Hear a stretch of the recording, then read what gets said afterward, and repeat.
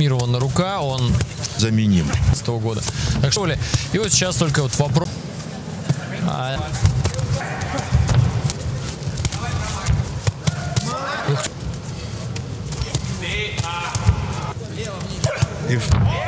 Зашла. 3 удара. Сечение какое. Да? Как вовремя открылось у Бериджа. Намного старше Дмитрия Бивола. Левша, что Дмитрий отмечал особо. На профессиональном ринге провел 8 боев. Одержал 8 и сказал, что Дмитрий также, что его соперник очень неуступчивый, и его быстро сломать не получится морально. Дмитрий Бивол совсем недавно, в декабре, исполнилось 26 лет. Второй сын, так что меньше недели много назад. чего успел, да, за свои 26 лет? Бивола родился второй сын, так что меньше недели много назад. чего успел, да, за свои. К первому раунду гонг. Бой начался. У Дмитрия Бивола в предыдущем бою была этот промежуток времени восстанавливался. Предыдущий бой у него был травмирована рука, он весь не боксировали. И вот сейчас только вот вопрос с 8 октября 2016 года. Так что они хорошо. И действительно. И главное, чтобы не было рецидива повторной травмы. Не собирается. По-хорошему, Дмитрий Бивол должен встретить. Вы видели, как жестко он встретил соперника. Мы уже перечислили сильные этого парня, хороший удар. Слуги Беридж так или иначе. Причем это можно делать туда со своим тренером, ничего в этом нет. Уже пора выходить на серьезные бои. Хорошие спарринг-партнеры. Я понимаю, что и здесь тоже созданы, в общем-то, условия. Бывает часто. Вопрос, где они будут. Но промоутер у него заменим. Предоставить получится или нет. Я отмечал, что провести 4 боя. И что его... И Дмитрий сам, кстати, отмечал, что хочет соперников. Все правильно говорит. Все умеет анализировать. Вы спортсмен такой, вы знаете.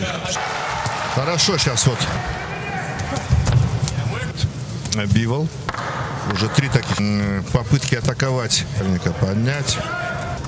Не спешит.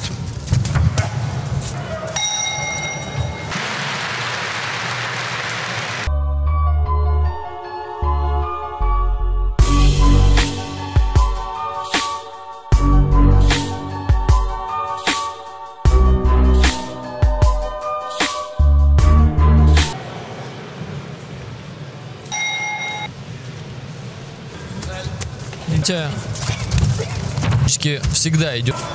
И КПД особенность, кстати, он очень экономно действует.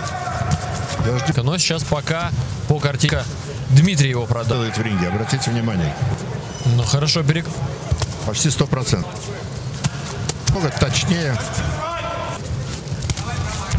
Дмитрий, при этом вообще это его манера. Он никогда лишнего ничего не делает.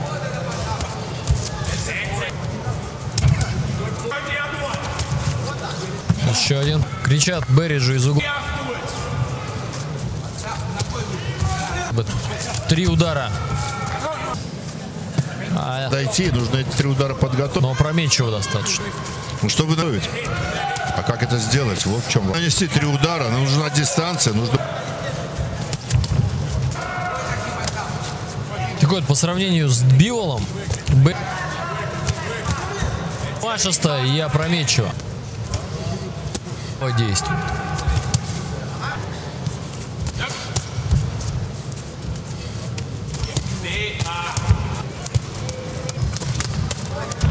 Бивол четко. Бивол работает экономно, а я скажу главное, как рационально.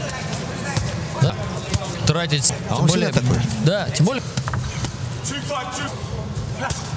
При этом, что рациональность не становится зрелищным боксером.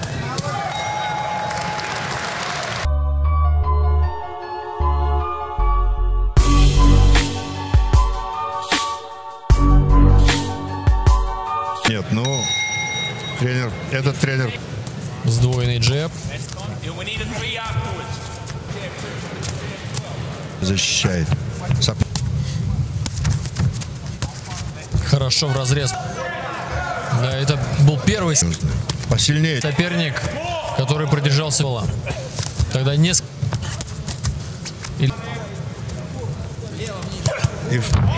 Это одногласно. Но с честью прошел тогда, конечно, выиграл. И явно прибыл в Москву, не отбыл. Для Дмитрия было такое серьезное действительно испытание. Первый бой, когда, ну еще раз скажу, соперник Дима прошел всю дистанцию. Был очень достойный. Не хотел он так просто отдавать этот пояс. Но не закончится досрочно, но, как сказал уже Роман, Дмитрий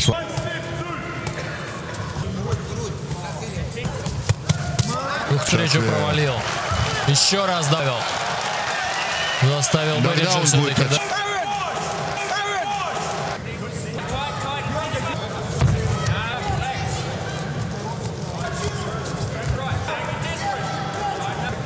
И давит Бивол. Да. Еще надо развивать этот успех. Еще хорошие попадания. Беридж правится. Но рискует. Да, хороший джеб за... Да, все-таки, то есть, да? Беридж, да, Беридж хороший середняк, крепкий боец, но не по уровню Бивол. С характером, все при нем, но... Вот сейчас Дмитрий, уже конечно, на протяжении 30 секунд его Бивол окучивает, и Беридж ничего показать не может, выдающегося. Держится на морально-волевых. Да, то есть руки разлетаются, защиты нет. Спасет его гонка, концовка однозначно за Бивол. Соперник встал на колено, причем сознательно, мне кажется. Ну уже просто...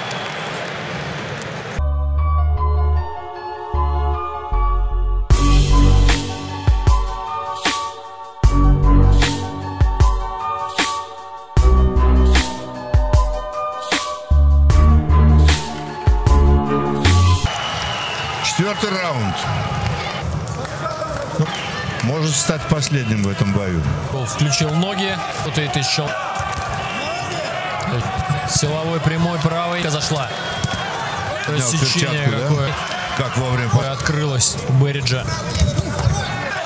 Продолжает работать. Да, посмотрите, какие удары. Посмотрите, то левое, то правое. Кто-то выбрасывает туда. Да нет, ну абсолютно. Он ждет ни одного попадания со стороны. Удары. Посмотрите, то левое, то правое у головы, сбоку.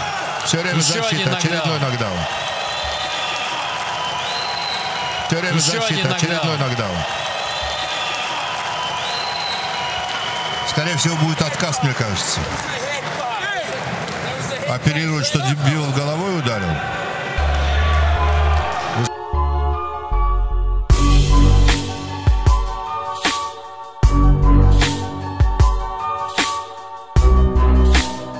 Протереть, да посмотреть. Третий нокдаун.